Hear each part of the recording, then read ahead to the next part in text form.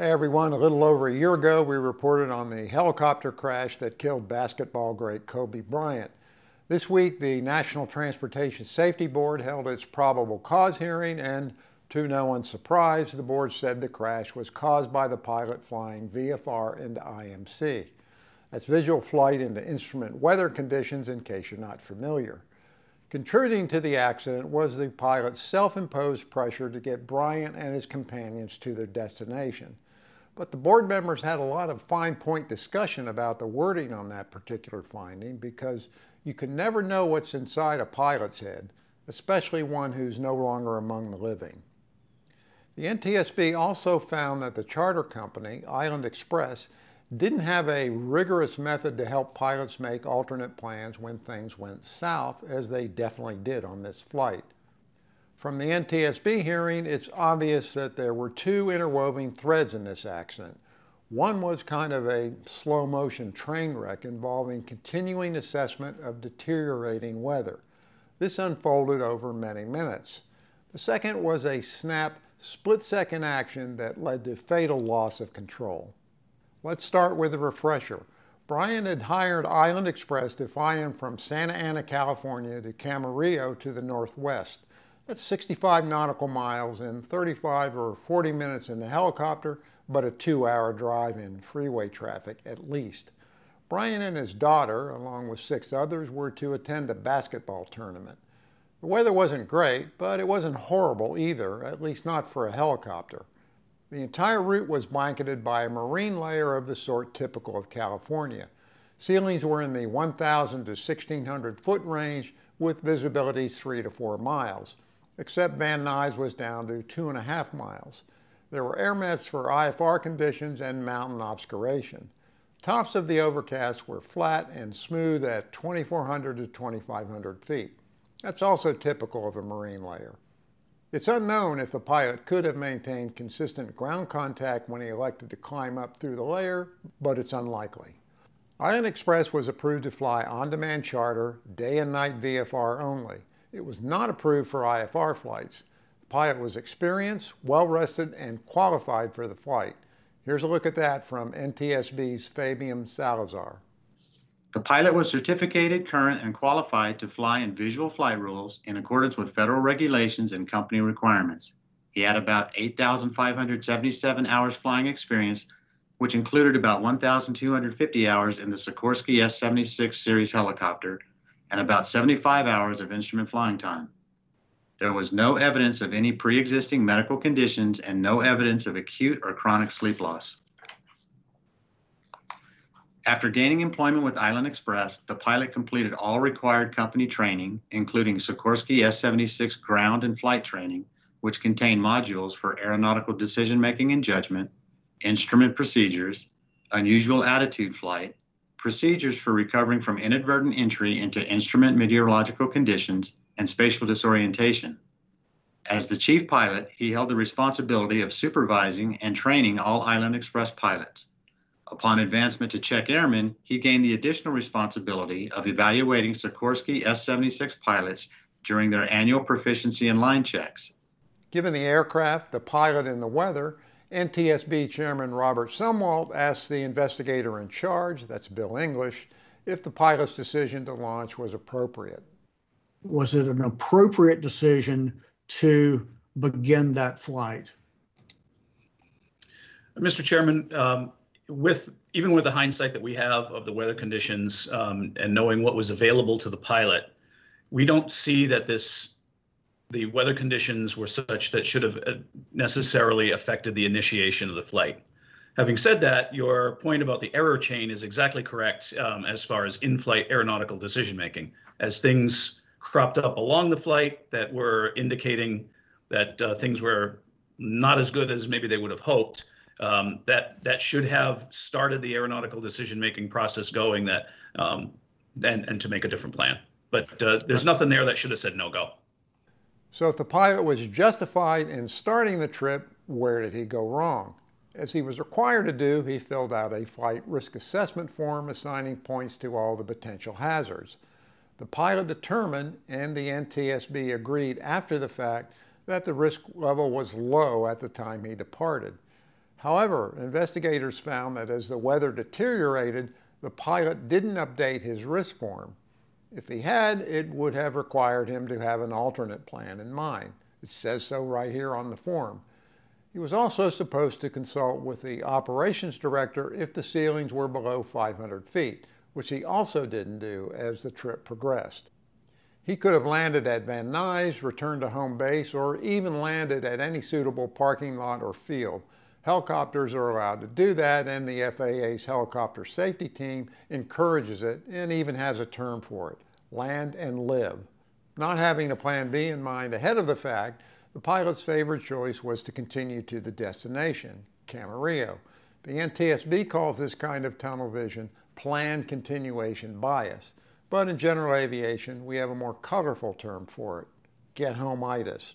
Continuing westbound past Van Nuys, the pilot followed the 101 freeway, and when he encountered lowering clouds where the highway cuts through rising terrain, he at first descended, then apparently realized this wouldn't work. He then informed ATC that he was climbing, and this is where the fatal split-second decision occurred. As all fly-for-hire pilots are, the pilot had been trained to react correctly to an inadvertent flight into instrument conditions. Here's the NTSB's Fabian Salazar explaining what's involved. The company's FAA Principal Operations Inspector and the outside training vendor use similar standards for evaluating pilots performing actions after inadvertently entering instrument conditions. While wearing a view-limiting device and referencing the helicopter's instruments, the pilot was to level the fuselage and pitch and roll, maintain the current heading, turning only to avoid known obstacles, apply climb power of 70 to 75%, and adjust the pitch attitude to attain a climb airspeed of 75 to 80 knots.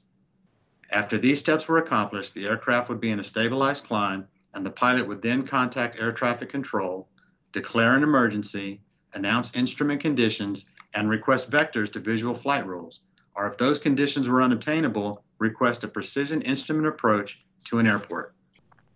But there's a wider doctrine here that calls for slowing down, leveling the aircraft, and engaging the autopilot to reduce the workload to tamp things down while the pilot resets.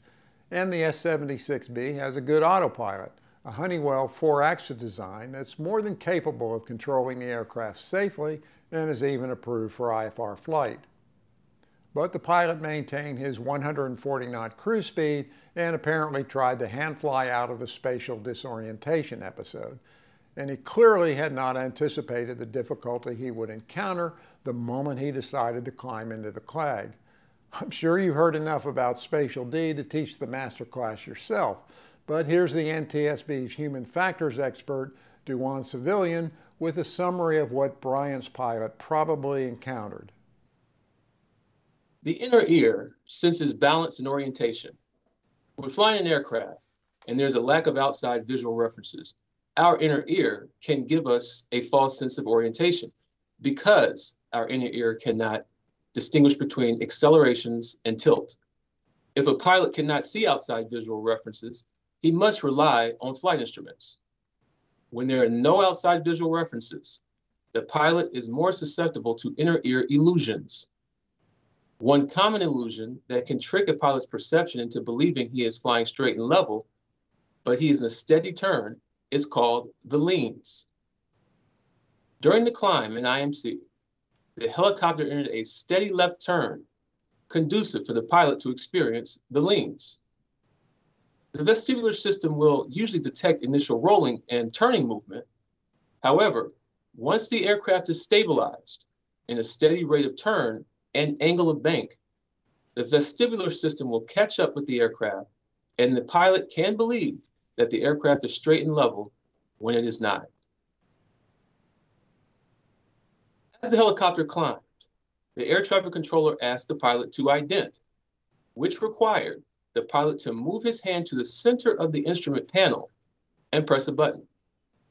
The pilot's tasks associated with communicating with the controller and pushing the ident button introduced operational distractions from his primary task of monitoring the flight instruments.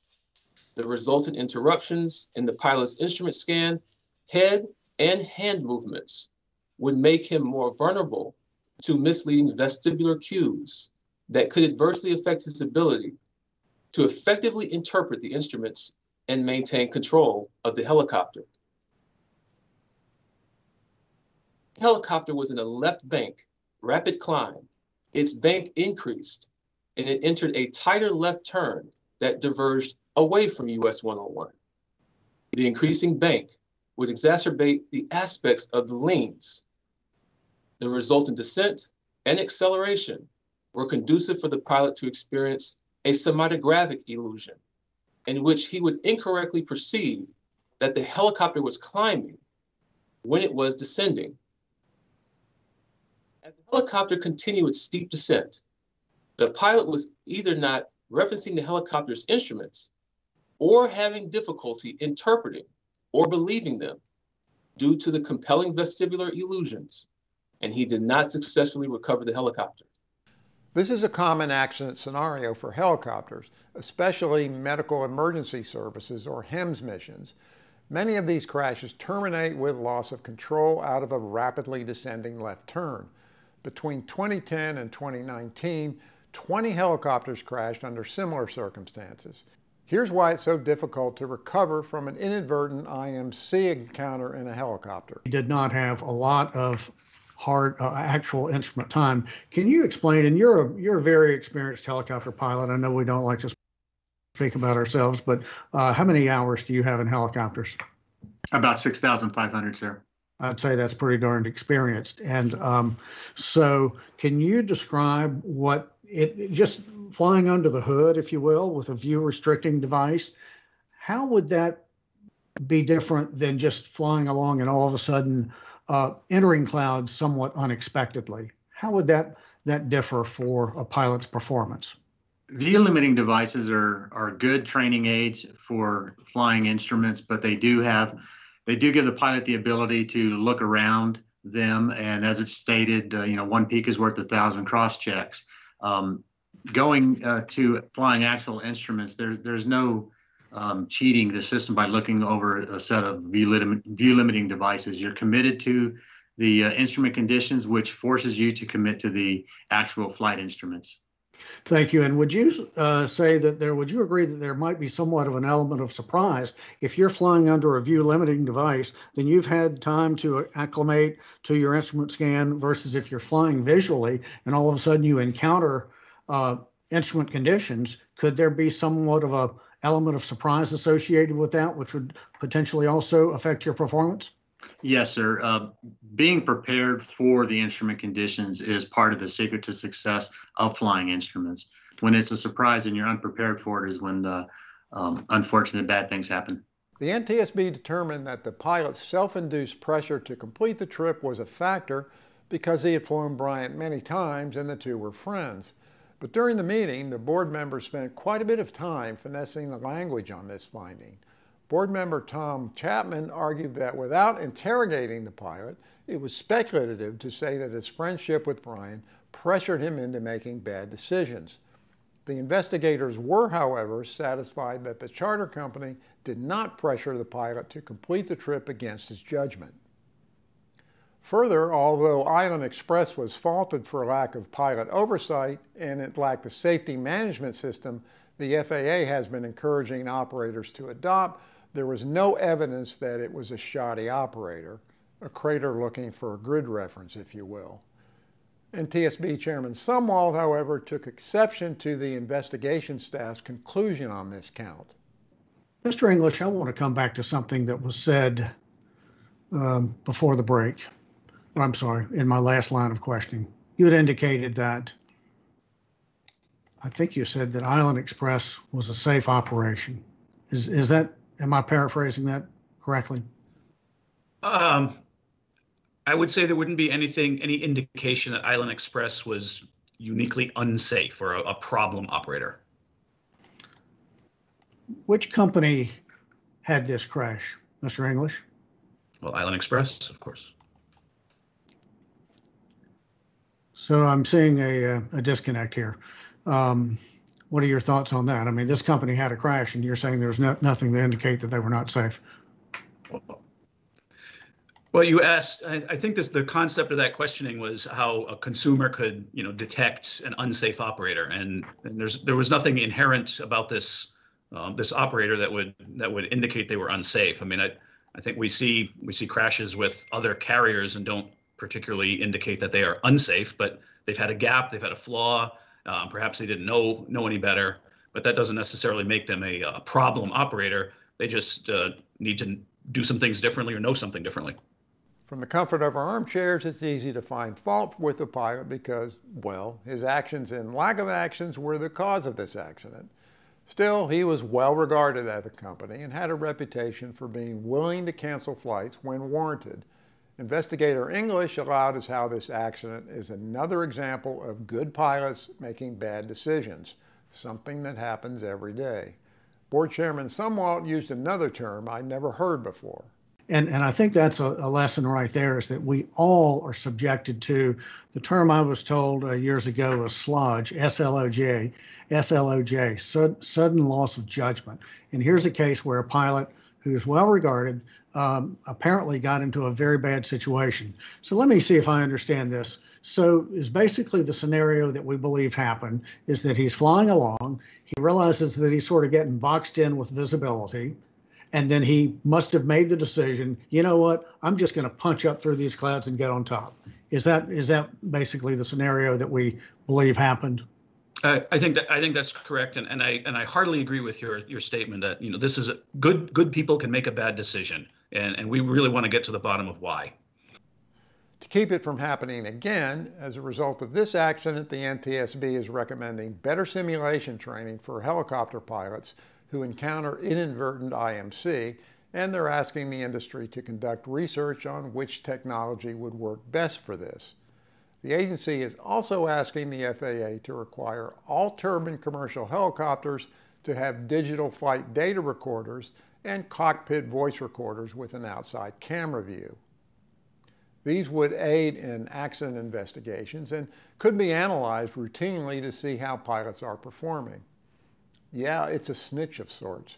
Pilots don't necessarily like that idea, but we should all like the idea of crashing into hillsides a lot less. For AVweb, I'm Paul Bertorelli reporting. Thanks for watching.